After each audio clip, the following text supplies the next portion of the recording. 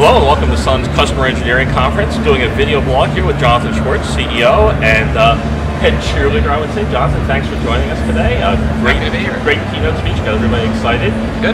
You talked a lot about adoption and the need to go expand our market. I thought you'd just share some more about that.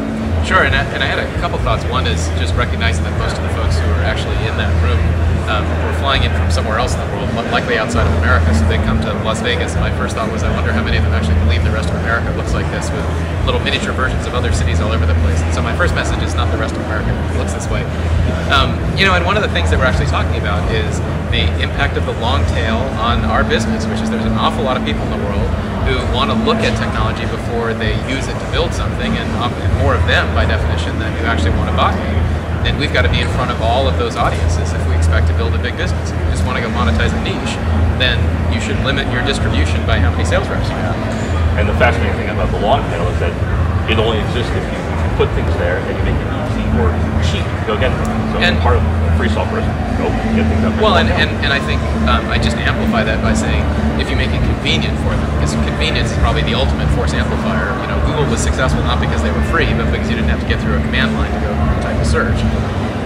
And then simultaneously, it's got to match the objectives of the people who are grabbing it. So we have governments around the world that are using Solaris as an example, or OpenOffice, to go change the economics of their countries. And they're doing it because we're not only free as in price tag, but we're free as in philosophically and ethically free. They can use the technology to go change the course of their economy.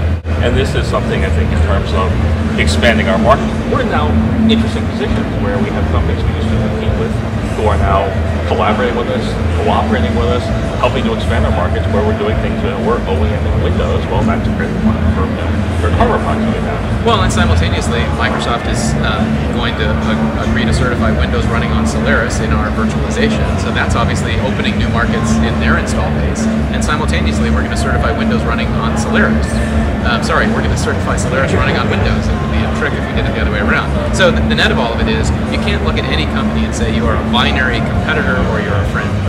We're in an era where we're all going after this enormous market, and to the extent we can enlist IBM's help, even though they compete against us in some places, means we meet more customers.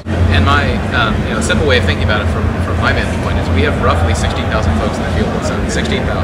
Of those, roughly 8,000, 7,000 or 8,000 are in the sales portion. And of those, roughly 3,000 to 4,000 are actually quota-bearing sales reps. So 3,000 to 4,000 folks to cover a planet of opportunity is, we could put 3,000 to 4,000 folks to work on the, whatever's west of the Mississippi in the United States. We've got to use the internet to reach the broadest marketplace, because those folks are precious, as is the time of all the customer engineers we have in there, so that we're going to go work on the opportunities that are really identifying themselves as being, commercial opportunities, not just adoption opportunities. And just the fact that you have, 4,000 folks in the audience here, and probably approaching that many on the internet across the world, and if we go put this externally around the world, how many people can see it? As many people who have access to a reasonable bandwidth connection around the world